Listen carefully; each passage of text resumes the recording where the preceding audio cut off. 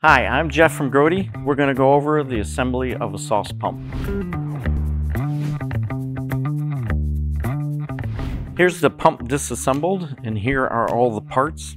So you have the flow diverter, you have the hairpin clips, you have the lower discharge valve assembly, you have the pin, you have the piston, you have the cylinder, you have the lock for the lower discharge assembly, you have the cap, you have the housing for the ball and spring housing and cap. You have the 3 wing nuts, you have your anti-vibration waters. There's 3 sets. You have 3 O-rings this size, you have 1 this, and 3 at the larger size. You also have your pump base and then your air cylinder.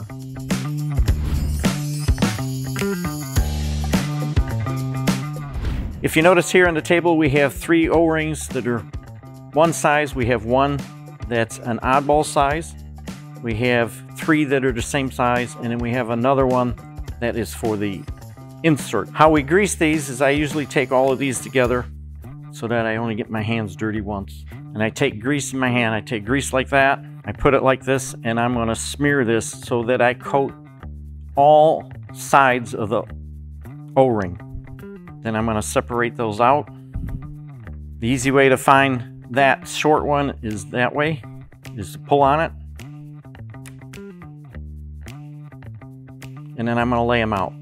Okay, the first part we're going to assemble is the lower ball and spring assembly. The proper way to put the spring in is the spring is cut, and where the 2 pieces meet right here at the bottom, I'm going to take that and I'm going to slide that. I'm going to take my fingernail, spread it a little bit, and I'm going to slide it on like this. Then I'm going to turn the spring so it screws itself in, and it'll snap into place. The reason we do this that way is the spring is captured in here, so it does not have to always come out when it's being cleaned. The next thing we're going to do is I'm going to grease these threads. What I want to do is I want to put a couple of dabs of grease like this on the threads. I want it at the beginning of the thread, so when it threads on, it coats the threads from one side to the other. This first groove here is where one of the O-rings seat, so I need to make sure I got grease on that also. The first O-ring is one of these small ones. It is placed down inside. There's a flat area that it seats in, and I'm going to make sure it's seated down in there. Then I'm going to place the ball inside. One of the things you want to look at when you place the ball inside is you want to turn it over. If the ball is protruding 1/4 of an inch out farther than the surface, it needs to be replaced. It's too small. At that point, I'm going to take the spring, I'm going to set it up in this fashion. The reason I'm setting it this way is it lets the spring hang down so that when I place it on, it's hitting the center of the ball. Then I'm going to screw this together. Once I get about that far, I'm going to look down inside to make sure that the spring and the ball are in the correct alignment. And then I'm going to finish tightening it. What happens on most times is people feel it touch the O-ring and they stop. You need to tighten this until all of these threads are completely missing. Now I'm going to add this O-ring. Goes here. This one goes here. Since this O-ring here has grease all the way around, once I install it, it won't fall out.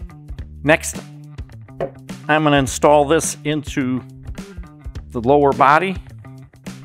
One of the things I want to do is I want to put a coat of grease around that and around this surface like that.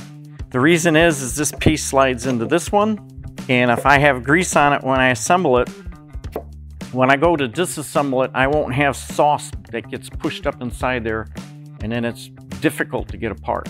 The O-ring, this O-ring is a little smaller than these in size. The smaller one goes here, and then I'm going to run my fingers like this way to make sure that I've pressed it all the way into place. At this point, I'm going to add grease Again here, these are threads in like 3 places. I want to add it on the first couple of threads. When I thread it in, it coats these. Next is the piston. The piston gets these, 2 of these. Same thing. I'm going to make sure they're on there. This last O-ring goes here, and that seals the bottom of the cylinder. Now we're going to grease the cylinder. I'm going to put a thick coat of grease on one side, like this. And on this side, I'm just going to put a little bit right here, because when I install this, this end is going to be sliding over this O-ring. The reason I want this much grease up here is so when I slide the piston in for the first time, it coats that cylinder, because that's your lubricant to run the pump before it gets sauce in it. So now we're going to put the piston onto the pump. You have a through hole here. The common mistake everybody makes is they put that hole straight up. You want it to the side so that when I slide this on, that I can take this pin, put it in there, and then I can rotate it to the side, and it's going to slide in. If I turn it this way, it's going to fall out. It keeps you from damaging these 2 plastic tips that are on this pin.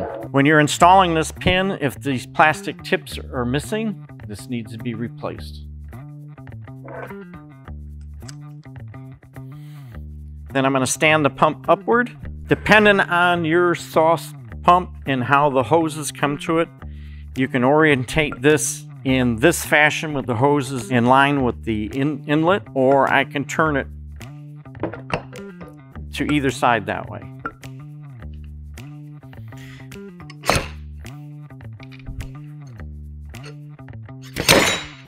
Next, we're going to install an anti-vibration washer on the top first. That washer is a 2-piece washer.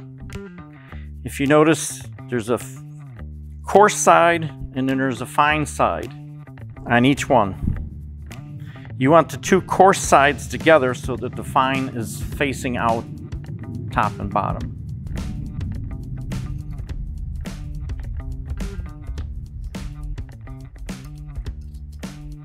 This is a toolless pump.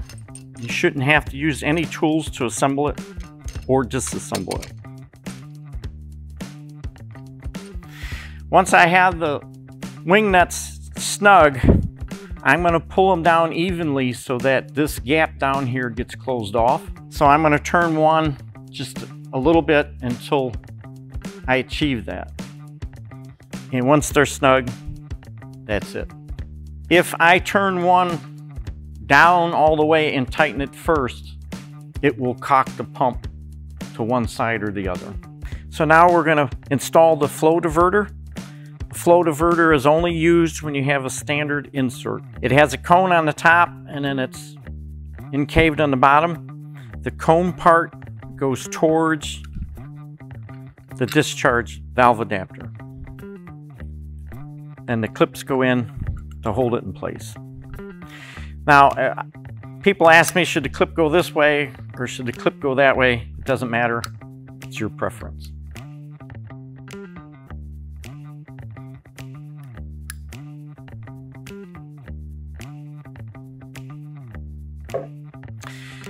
This O-ring, like the other ones, needs to be coated on all sides.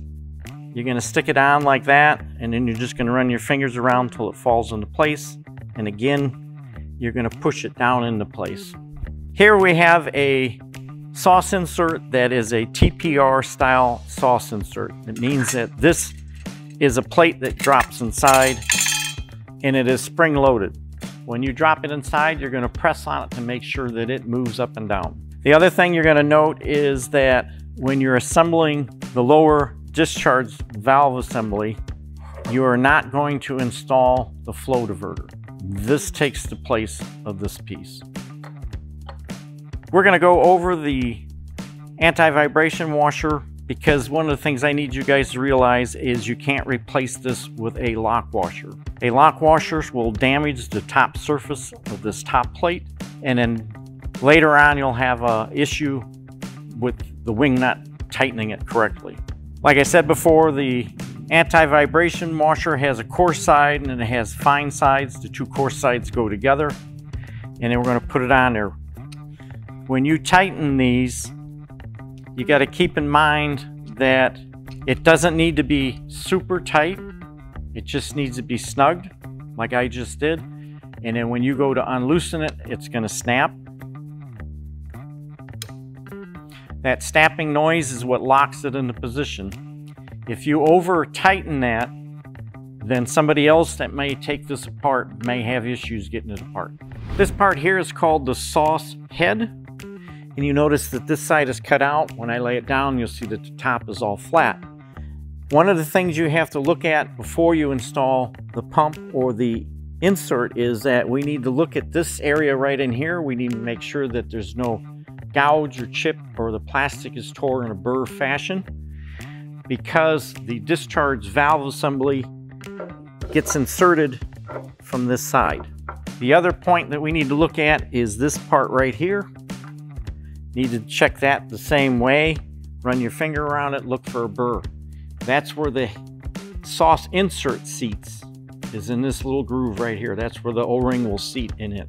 So now we're going to install the sauce pump to the sauce head. What you notice here in this is we have a key. As this protrudes up through there, there are two slots, and the key would go on in that fashion. So you're going to reach underneath, and I'll push that up through. I'm going to lay my key on. I'm going to take my pump. I'm going to set it up on top.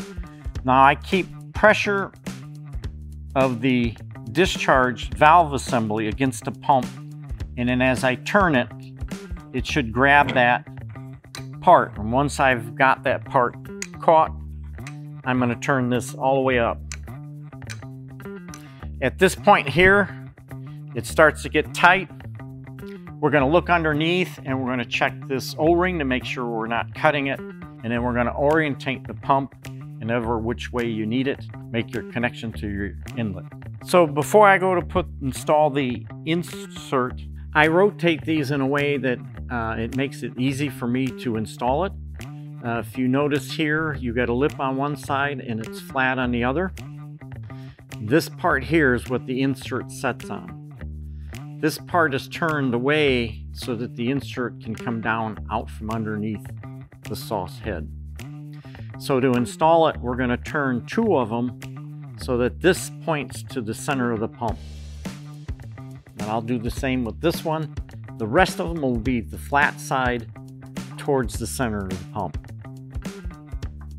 Then I'm going to take the insert, I'm going to put it up on an angle, and I'm going to push it in until it catches those. Once it's caught, I can take my hand, I can lift it up, and then I can turn the one closest to me in the same fashion, which holds that insert up. So once I get them all turned in so they hold the insert, I'm going to lift one up a little bit, not tighten it all the way. I'm going to do that. I'm going to do this. And then I'm going to turn these two together until they both come up snug. Then I'm going to look underneath and I'm going to look to see that this insert is flat against the bottom of the head. That I don't see, I can just barely see the O-ring. Once these two are snug, then I'm going to move on to the other ones. I'm going to raise this up, making sure that it's locked into the head, the insert, and then I'm just going to spin this up to get them all to the same tightness. Once we have these all up to the same tightness of the first two, then I'm going to pick any one of two that are across from each other, and then I'm going to snug those up, and I'm going to keep tightening these until I can't tighten them with my hands anymore.